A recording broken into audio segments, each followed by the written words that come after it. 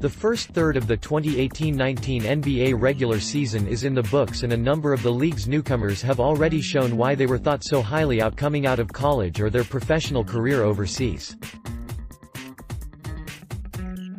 With that being the case, Colin Ward-Henninger of CBS Sports has released the latest edition of his weekly NBA Rookie Power Rankings, and there was plenty of competition for the spot at the top of his list, as there have been plenty of impressive performances from the 2018 rookie class over the course of the first 30-some-odd games of regular season play.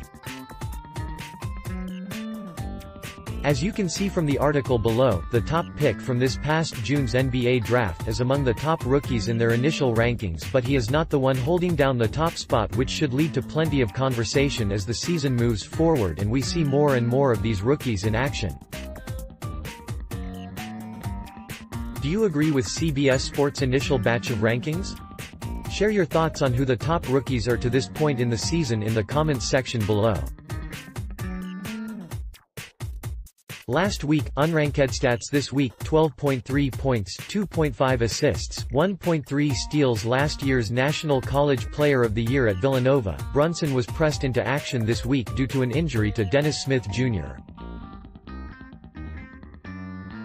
As a three-year college player and two-time national champion, Brunson's poise and maturity were evident from the get-go as he fit seamlessly into the Mavs' starting lineup.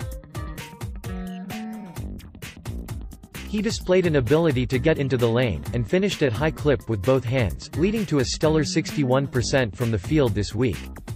Last week, 10 stats this week: 13.5 points, 2.5 assists, 1.5 steals, 1.0 blocks. We'll give you one guess at which player led all rookies in minutes per game this week.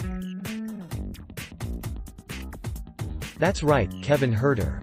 The 6'7" shooting guard continues to impress as a mainstay in the Hawks lineup, averaging 36 minutes in 2 games this week. He exploded for a career-high 19 points on 4 of 6 three-point shooting in a loss to the Mavericks on Wednesday, and he's now collected a blocked shot in each of his last 4 games.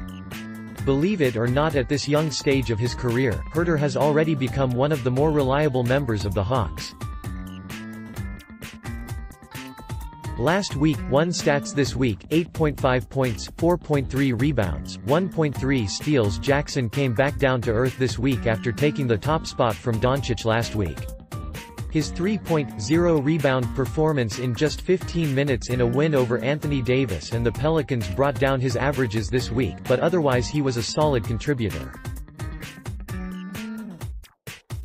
The Grizzlies have enough veteran talent that they don't need to play Jackson 30 minutes per game no matter what, and the rookie found that out this week. He had a strong game against the Blazers on Wednesday with 14 points, 6 rebounds and 2 blocks, but it's probably going to be a while before the 19-year-old achieves consistency. Last week, 7 stats this week: 11.0 points, 2.8 rebounds, 2.8 assists, 1.0 steals. The Clippers have fallen on hard times recently, going 1-3 this week, but Gilgeous-Alexander has continued his strong play. He's already established himself as a master of the mid-range, using his pull-up ability to excel in the pick and roll, but he's also been able to consistently knock down catch and shoot three-pointers. He also excels on the defensive end, where the Clippers had been strong all season until their recent skid. The Clippers may regress to the mean over the next couple of weeks, but Gilgeous-Alexander already looks like a building block for years to come. Last week, unranked stats this week: 13.5 points, 3.8 rebounds, 1.3 assists. Bagley rejoined the Kings lineup after a back injury sidelined him for 2 games last week, and he didn't miss a beat. He only played 10 minutes against the Pacers due to foul trouble, but other than that he was solid in his reserve role in a 3-1 week for the Kings. Bagley's rebounding numbers have been wildly inconsistent throughout his rookie season, and that continued this week. He collected 5 total boards in the first 3 games this week, then pulled down 10 in 26 minutes in a win over the Timberwolves. Sacramento would probably like to see him get a little more consistent in that aspect of his game, but overall they have to be pleased with the way Bagley is fitting in. Last week, 8 stats this week: 16.5 points, 7.0 assists, 1.0 steals. Is Young finally out of his slump?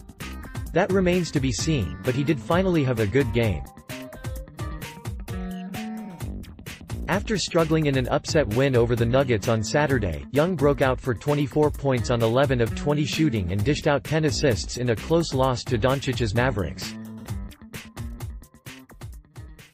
Young and Doncic will, of course, be linked throughout their careers because of the draft day trade, so that may have provided some extra motivation for Young to step up. He's still not shooting efficiently from beyond the arc, but he did see some go into the basket this week, 3 of 8. He's got a tough task carrying so much of the load for a terrible team, so it won't be surprising to see him go through some lulls throughout the season. Last week, 6 stats this week: 13.8 points, 9.8 rebounds, 2.5 assists, 1.8 blocks. Ayton seems to be out of whatever strange situation caused him to be benched last week against the Trail Blazers, and he got back to his steady production for most of the week. He notched double-doubles in every game except Thursday's win over the Mavericks, which ironically was one of the worst offensive games of his career: 7 points, 5 rebounds, 3 of 13 from the field. The good news is Ayton is back to blocking shots. Maybe the benching lit a fire underneath him defensively, but Ayton blocked 7 shots in 4 games this week, after blocking just 2 in the previous 4-game stretch. He's not the best defender yet, but as long as he can protect the rim, he can at least be of service to the struggling Suns defense. Last week, 4 stats this week: 17.3 points, 8.7 rebounds, 0.7 blocks. The Knicks went 0-3 this week, no surprise, but Knox's development has been a silver lining amid the Zion Williamson sweepstakes. The 6'9" forward tied a career high with 26 points and set a new mark with 15 rebounds in Sunday's loss to the Hornets. He's still not shooting efficiently from the field, but he went 7 for 15 from behind the three-point line this week, and the Knicks will certainly take that. Knox has only played 22 games this season and is still increasing his workload, so there will be growing pains along the way, but it's a good sign that he's already been able to put up some big scoring games.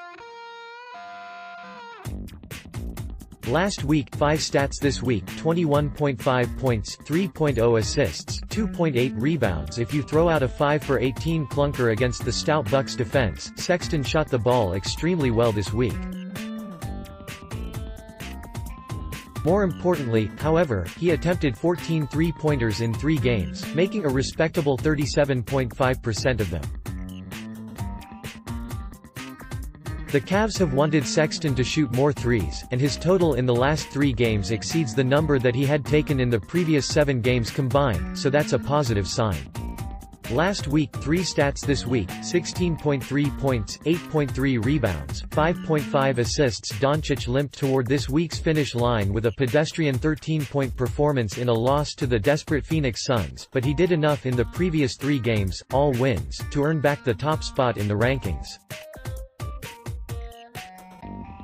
He's been struggling shooting the ball recently, but he had the best sequence of his young NBA career on Saturday, going on a personal 11-0 run in the final 3 minutes to rip the Houston Rockets' heart out and pull out a victory.